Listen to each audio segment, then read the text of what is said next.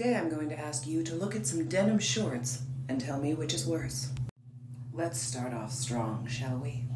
These are $11.09 from Shein, a terrible company that makes terrible things. Let me tell you right now, I am struggling to not make jokes that would get me canceled. And then there's the dark shadow jeans from Rick Owens. These are $1,000.31. They come shredded and pre-muddied, and once again are $1,000.